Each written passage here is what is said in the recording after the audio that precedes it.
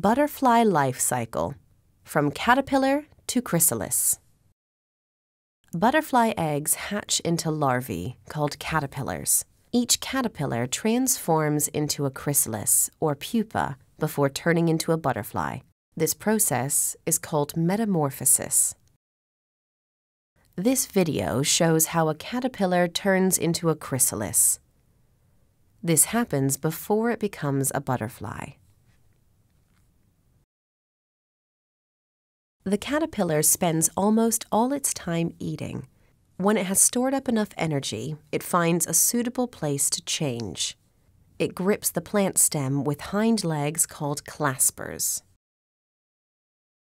The caterpillar turns upside down.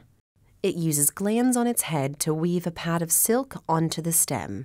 The silk pad gives it a secure grip as it transforms. The caterpillar turns upright again. It starts to spin more silk strands, winding them around its body. The silk forms a harness, tying the caterpillar securely to the branch. The caterpillar's body gets shorter and swells up, and its skin starts to loosen. The caterpillar squirms around, splitting its old skin open behind its head. The dead skin loses its brightness and starts to fall away.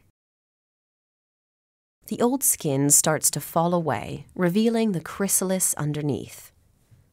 The soft new skin hardens as it is exposed to the air, forming a tough, protective coating. The green skin and pointed shape of the chrysalis make it look like a leaf. This disguise helps to keep it safe from predators.